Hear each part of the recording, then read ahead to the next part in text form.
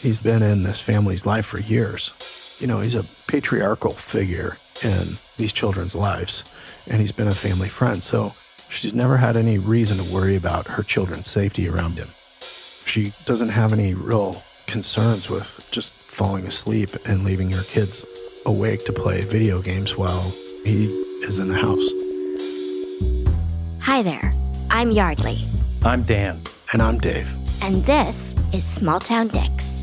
Dave and I are identical twins, and we're retired detectives from Small Town, USA. Together, we've investigated thousands of cases, from petty theft to sex crimes, from child abuse to murder. Every case in our podcast is told by the detective who investigated it, offering a rare, personal account of how they broke the case. Names, places, and certain details, including relationships, have been altered to protect the privacy of the victims and their families. And although we're aware that some of our listeners may be familiar with these cases, we ask you to please join us in continuing to protect the true identities of those involved out of respect for what they've been through. Thank you.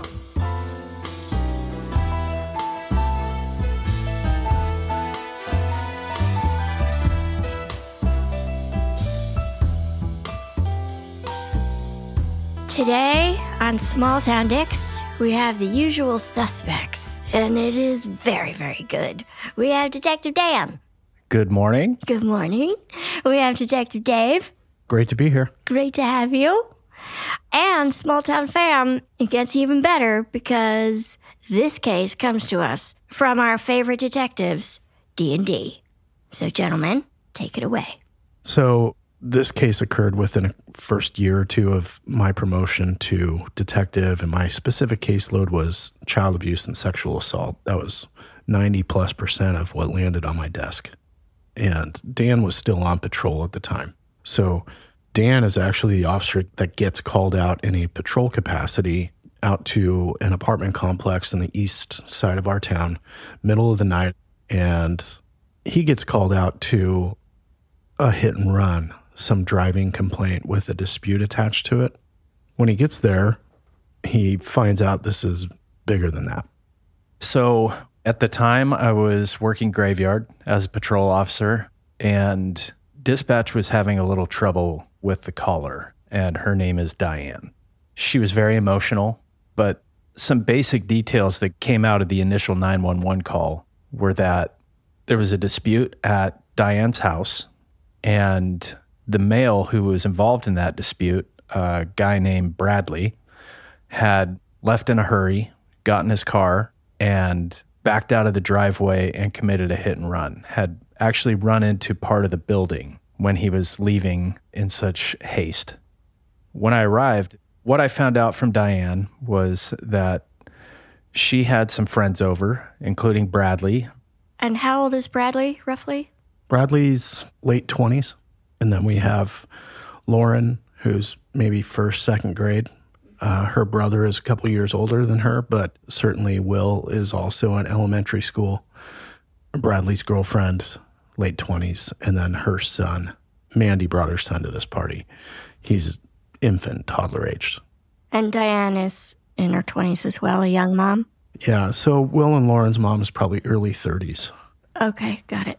So there's 4 total adults. So you have Diane, her friend. He's not a romantic interest. He's just hanging out. You have Bradley and his girlfriend, Mandy. And then you have the 3 kids, Lauren, Will, and Bradley and Mandy's infant toddler son.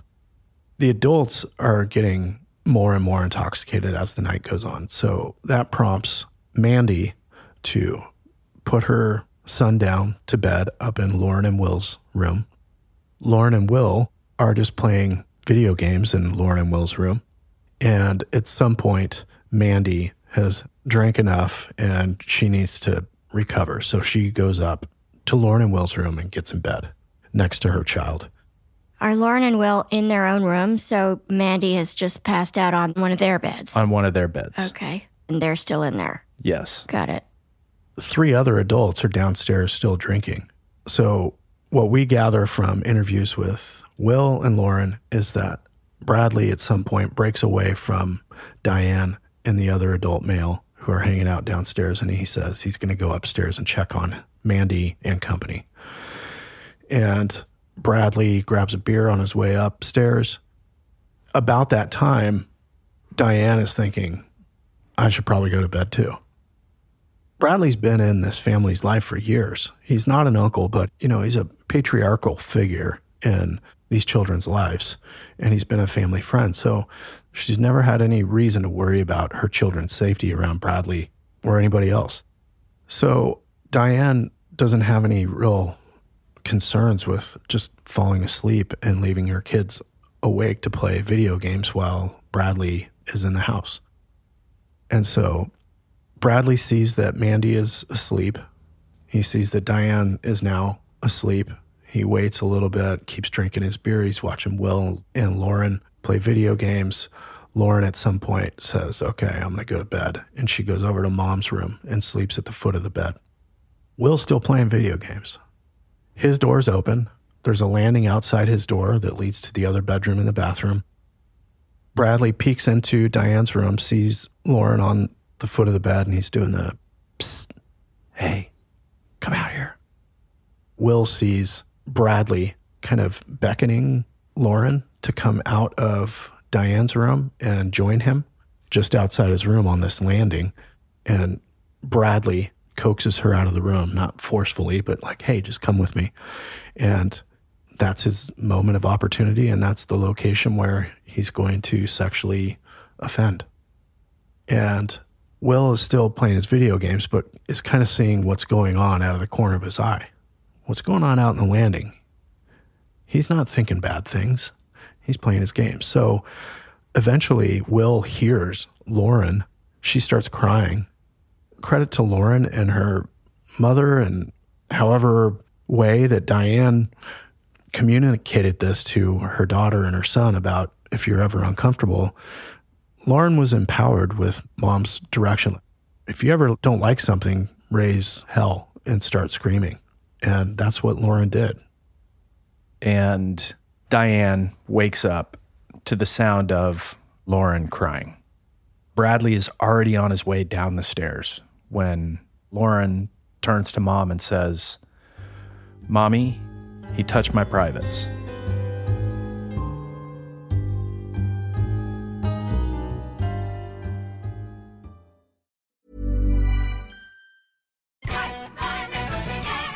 Yeah, it's the Priceline Negotiator, and I'm here because I'm tired of you getting less. Less sunshine, less fun, less bang for your buck. It's time for more. That's why I'm getting you up to 60% off your favorite hotels, along with exclusive deals on rental cars and flights. Because when you save more, you can do more. More sunshine, more fun, a lot more for your dollar. Every trip is a big deal, so visit Priceline.com to get more out of your next trip.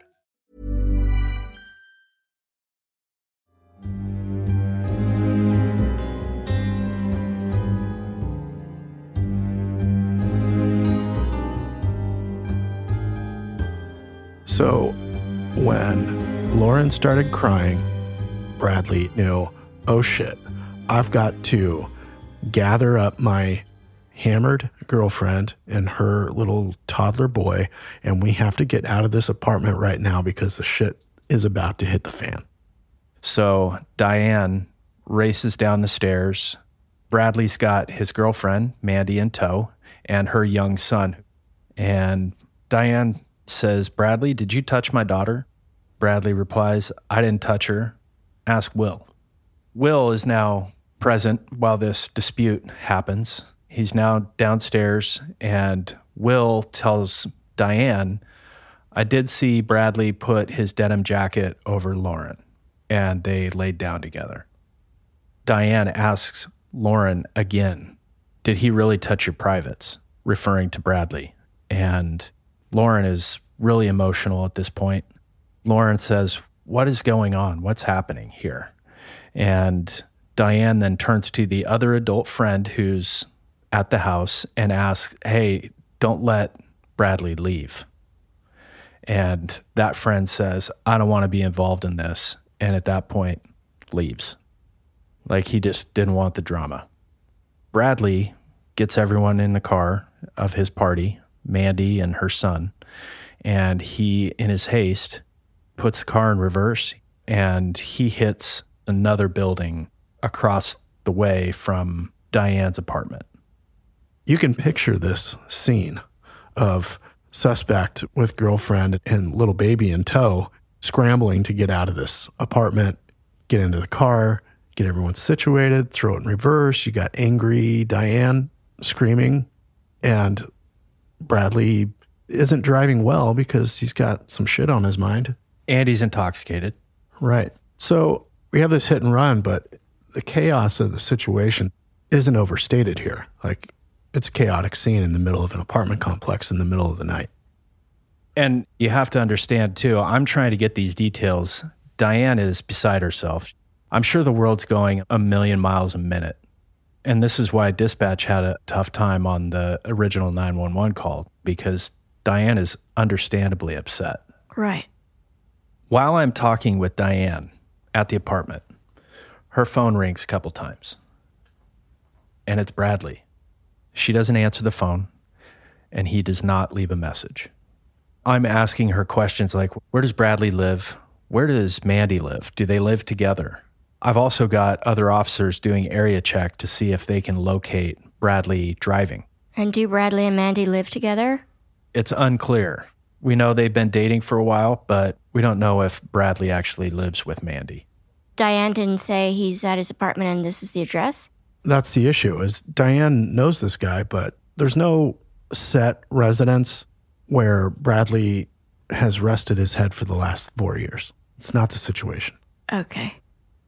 So as Diane grows more and more upset while she's trying to give me details, Lauren is becoming more upset too, because A, she just had something traumatic happen to her. And now her mom, her protector, is going through the roof. And at some point, Will, little young man, turns to mother and his sister and says, you guys have to calm down a little bit, which was kind of a jaw dropper for me. He's under 10 years old, and he's like the man of the house. I was so impressed with this young man that night. Will just had composure, which is great because I know what's on the horizon for Lauren, and it's a trip to the hospital. You know, normally we'd have a parent drive their child down to the hospital to get a sexual assault exam done. But Diane's been drinking. I'm not going to call an ambulance in this situation. I don't think it's appropriate to call an ambulance. Nobody's in immediate danger. So I drive Diane and Lauren and Will to the hospital. My sergeant says, hey, make sure you gather evidence before you take them down there. So I got photos of the apartment, the areas where everyone is describing where the incident took place. I gathered some other evidence. I take Will, Diane, and Lauren down to the hospital and get them checked into the emergency room and let the charge nurse know what's going on and what we need. And the nurse came back out after her examination and said, I got a little more detail from Lauren. You know, we've talked about forensic interviews of children. I'm not trained in that. So I'm not going to try to get a bunch of details out of Lauren. I'm going to be supportive. If she makes a statement, I'm going to record it, but I'm not going to ask a bunch of follow-up questions. I'll let the nurse do that, and I'll let my brother do that once he gets involved, and the forensic interviewer at the Child Advocacy Center. You got to know your role. And at this point, my investigation is kind of over with. So I leave the hospital, I write a report, and I forward it back to the detectives, and it just so happened to be assigned to my brother. Cool. So this case came in on an early Sunday morning, and it wasn't a typical Sergeant Dave saying, what are you doing at 2 a.m? I didn't get called out on this one. And it's because of the determination that Dan and the sergeant made that night, which was, we don't know where suspect is. We know that he doesn't live here, so we don't have to worry about Lauren and Will. There's no way to do a safety plan with this suspect because nobody knows where to find him. So by the time it lands on my desk, everything's calmed down and I start trying to game plan this. Who's Bradley? Where do I find him? This is one of those where I would have immediately tried to get as much information on Bradley as possible and gone into some of our law enforcement databases to determine a history of addresses to start looking for Bradley. I don't have that. And is that because Bradley hasn't had any contact with police, so he's like not in your system? Bradley does have contact with the police, but in our system, Bradley has 4 different AKAs, also known as aliases. And it's a mix of his name with made-up names. And what would the purpose of that be?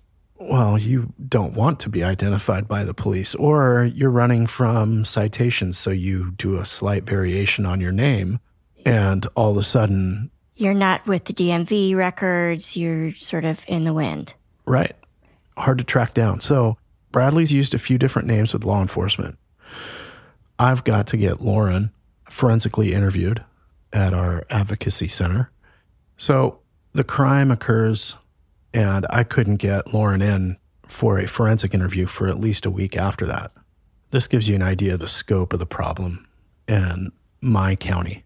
It's because all the other slots are filled with other children who have either witnessed domestic abuse or are victims themselves, and it's nonstop.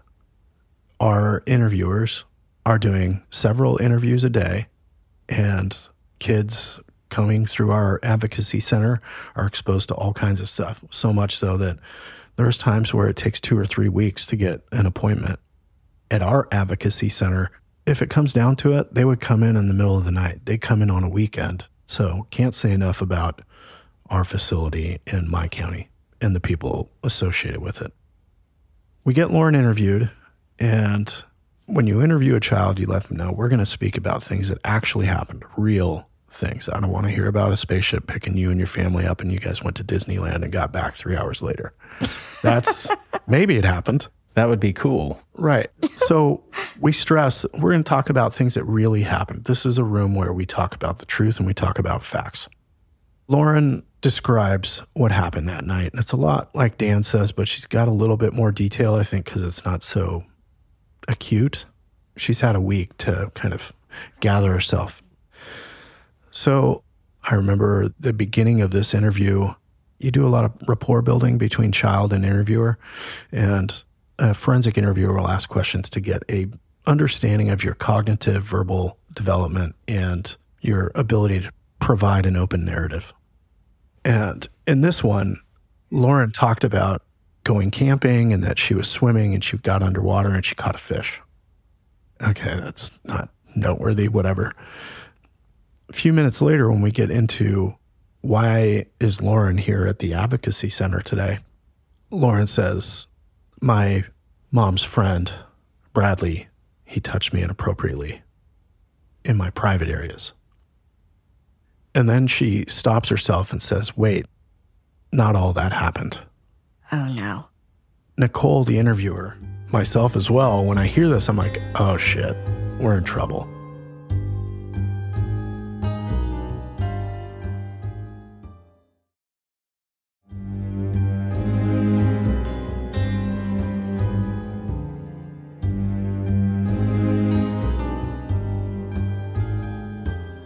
Nicole's done thousands of these. And Nicole is the forensic interviewer. Right. I've talked about Nicole quite a bit in previous episodes. I'm starting to hit the panic button like, oh shit, Lauren just said that she just made something up. And Lauren corrects herself and says, I didn't actually catch a fish when I was swimming. It's so disconnected from what she had said minutes earlier, but when Nicole said, you're saying that didn't happen, and she's like, oh, well, the part where I caught the fish didn't happen.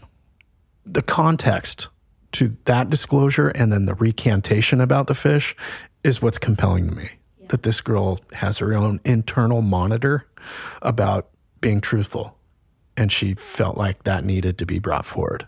But I marked that down because it was noteworthy to me that she self-corrected and was very specific about what she was not being truthful about, which is the fish. I was impressed with Lauren and Will and their mother very early on. I was just really impressed with this family. So during the interview, the biggest part of Lauren's disclosure is she tells us what clothing she had on at the time, which was later collected by our sexual assault nurse examiner. So based on what Lauren is saying, there's going to be DNA probably on the waistband of her underwear. I have potential DNA on swabs, and I have potential DNA on clothing items. And I know that the turnaround time is going to be within a few days, right? No. We know that DNA takes months. Months. So I'm not going to have that for months. But Lauren has given a disclosure, which gives me probable cause to believe that Bradley did it. So I grab my partner, and we start hitting the pavement trying to figure out where Bradley lives.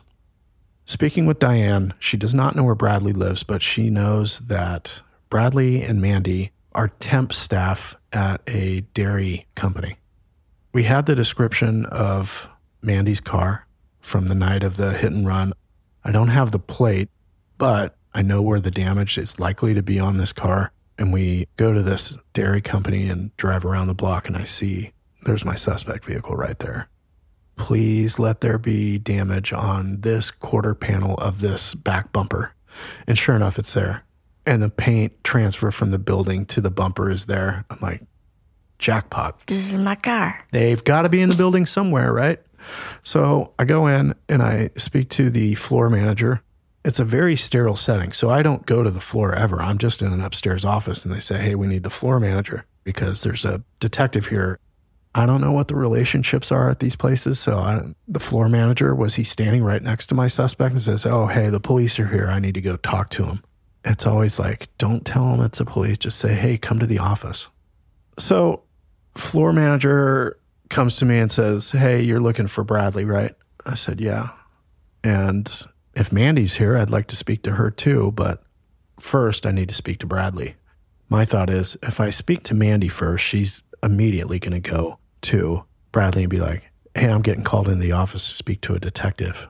You better go on a lunch break. Right? Bye-bye. Mm-hmm. In this case, I want to speak to Bradley first.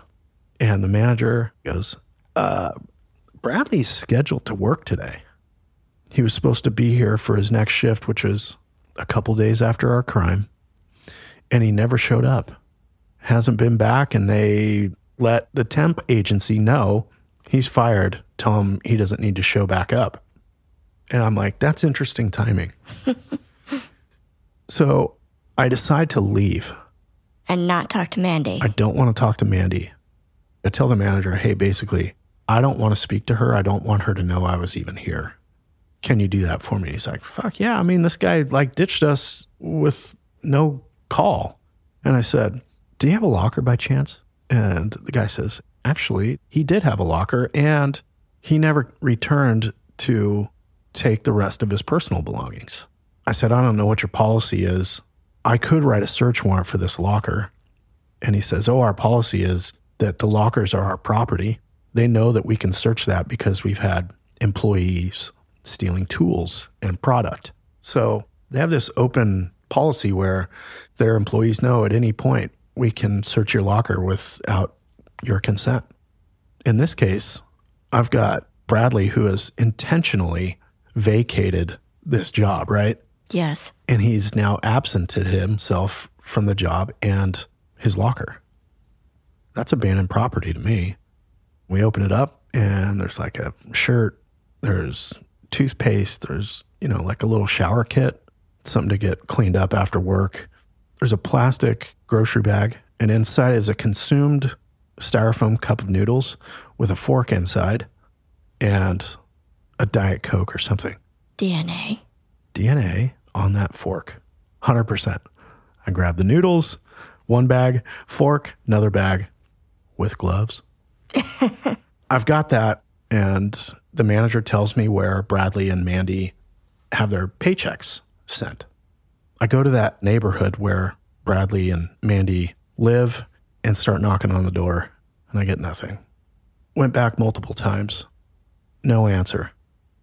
In the days where I'm trying to get a hold of Bradley, I learned from Diane that she had received a call in which Bradley left a voicemail and said, I forgot to tell you, the reason Lauren was so upset that night is because I spanked her.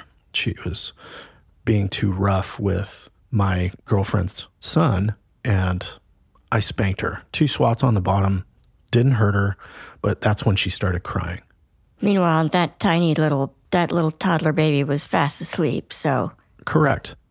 So I wait and wait and wait. Finally, 10 days later, the car is there. Knock on the door. Bradley answers the door, and I recognize him immediately from the varying faces he has with the AKAs. Right, with his aliases. Right. So I'm like, there's my guy. And I say, any idea why I'd want to speak to you? And Bradley has no idea why the police would want to speak to him. And I said, well, I'm investigating a hit and run. Oh, sneaky. When I had seen the car at the work site, I had taken pictures of the exterior of the vehicle, especially the damage, anticipating someone in these circumstances might not be fully honest. And Dan had done a great job at the scene because all the measurements and photos that he took of the damage to the building corroborates the measurements that I take with the damage to the vehicle. And I said, I see the car here. And he's like, I wasn't involved in any hit and run. He won't even talk about the little misdemeanor hit and run that he was involved in. He's saying he wasn't even there. How much honesty am I going to get? Eventually, Bradley admits that he was at the apartment that night, but there was no hit and run. So the story's growing, right? Now I can at least place him at the crime scene the night of the reported crime. Bradley still has no idea why a detective would want to talk to him about any criminal behavior. I asked Bradley, was there any argument? Was there a blow up that happened at the house? No. I said, well, have you called Diane since the last time you saw her? And he's like, no. I know that 2 of those calls came in while my brother was standing right next to Diane. Multiple lies. Simple stuff. He could have said, yeah, I called just to let him know we got home that night. Right. I asked Bradley about his relationship with Lauren. Get along well? Yeah, get along great. I've been in her life for years and things are good. Okay. Diane tells me that she specifically confronted you that night and said, did you touch my daughter?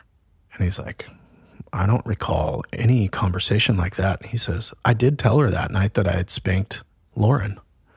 I'm like, now we can't keep our facts straight because it took a phone call 2 weeks after this happened for you to bring up the spanking part. I asked Bradley, other than spanking her, did you touch Lauren at all that night? And he's like, I might have hugged her. And I said, well, we see some clothing the night of this hit and run that I'm investigating. Any reason why your DNA should be on her undergarments? No. Okay.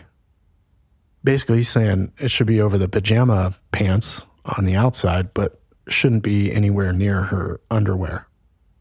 I asked Bradley if he was even driving that night, and he says, no, Mandy drove home that night. And I pointed out, Mandy's rumored to be heavily intoxicated to the point that she was passed out next to her infant son while all this chaos is going on, and you had to rouse her to get her awake and sprint downstairs. And Bradley says, oh, all right. I did jump in the driver's seat and I drove away, but I stopped a block away and I let Mandy drive the rest of the way. There's so much wrong with that statement. First of all, it's a lie. Second of all, it's a terrible idea if she's that intoxicated with a child in the car. Right. So I pointed out the absurdity of his claims, and he said, okay, I was scared. His license was suspended because he had a previous driving under the influence conviction. So he's not supposed to be driving, and he's worried about he's going to get in trouble if he admits to driving. I let him know this is bigger than you damaging your bumper and the side of a building.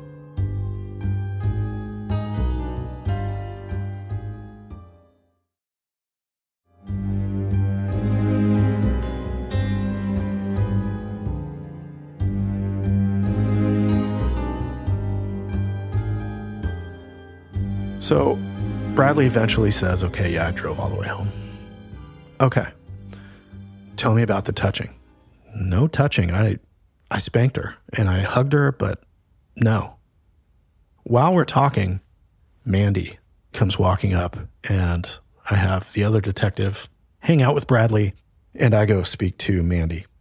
It's clear that Mandy and Bradley have talked about the subject at hand, and have concocted a story that I'm guessing they had rehearsed because a lot of the answers were verbatim the same. Was there some sort of argument at Diane's apartment? No. I ask, how was the overall tone that night? She's like, oh, jovial, and I was never not by Bradley's side that night. I was with him the entire night. I said, point out again, well, I'm told that you were passed out on a 7-year-old's bed. Is that not true? She goes, that's true.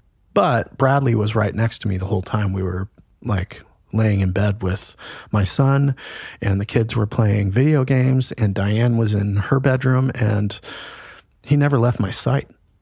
And I said, well, again, you're passed out. Is it possible that Bradley would have had occasion to sneak away without you realizing that he had stepped away? And she's like, well, I guess it's possible. But again, I was next to him all night. Unbelievable. Eventually, I get to the point where I ask, well, was Bradley even driving? And Mandy says, no, I drove. And I pointed out to her, you're rumored to have been hammered and barely able to make it down the stairs. And now you drove all the way home, which was probably 12 miles. Eventually, Mandy says, okay, yeah, Bradley woke me up. I don't know what happened. I know that there was a lot of yelling, and we ran down to the car. And on the way home, Bradley told me, hey, I spanked Lauren, and she got upset, and that's why you woke up to chaos. Bradley drove all the way home. We got home, and that was it. At the end of that conversation, I arrest Bradley for driving under the influence. He was admittedly drunk that night. I have him getting in a minor crash and then leaving. So I have hit and run. You can do that. You can arrest somebody way after the fact for driving under the influence. You can. You're not going to have the blood alcohol content reading like a breath test or a blood draw. However, you can base it on circumstantial evidence like his demeanor, his motor skills, witness statements. It lends itself to probable cause. In this case, Bradley admits that he's got a suspended license, and Bradley admits that he was drinking. So Bradley's been arrested, and I use that time to gather as much as I can about this case, and I present it to our district attorney's office, and Eric gets the case, which I'm happy about. I've worked with Eric on a few cases. He's been on this podcast. Eric is a bulldog, fun to work with. He trusts my judgment. He trusts that when I bring him a case that it's something that he can prove in court. I don't bring him cases when I can't do that.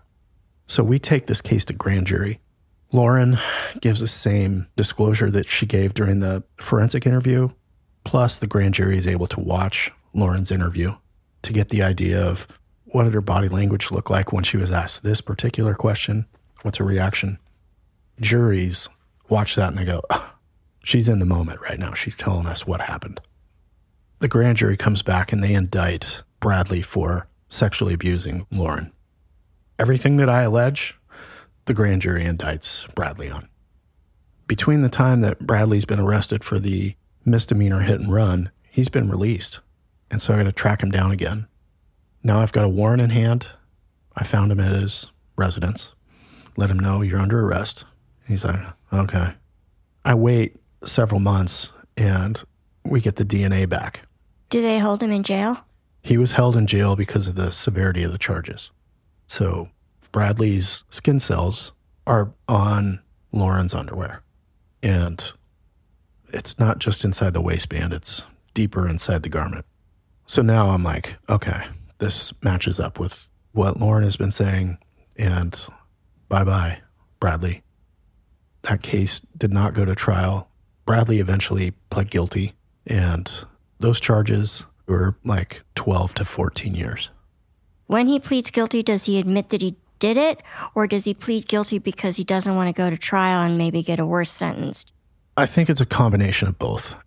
When we have a case like this where the prosecutor says, here's the deal that I'm offering, unless the prosecution has handed some evidence that would shake the foundation of the case, the offer's never going to get better. In this case, I think Bradley realizes his exposure to this is going to be decades of prison time, or I can just take what they're offering and maybe serve a third or a half of what I could serve if I'm found guilty at trial. And once the DNA came back, he was done. He saw the writing on the wall. Bradley took his guilty plea and he's in the penalty box for a while. What's great about this case is Will, little rock star. I had fairly infrequent and rare interaction with Will because the gist of my case was Lauren, obviously. But every time I would see Will, he'd like knuckle bump me. Fist bump you? Fist bump. One time I was in the grocery store. This is after the case had already resolved. And I'm just at checkout buying groceries. And I hear, "What's up, Dave?" Just like that. And it's this little kid's voice. And I turn around and I'm like, "What's up, Will?" He's like, "Things are great, man." Like, just so relaxed. Diane, I remember, was there, and so was Lauren.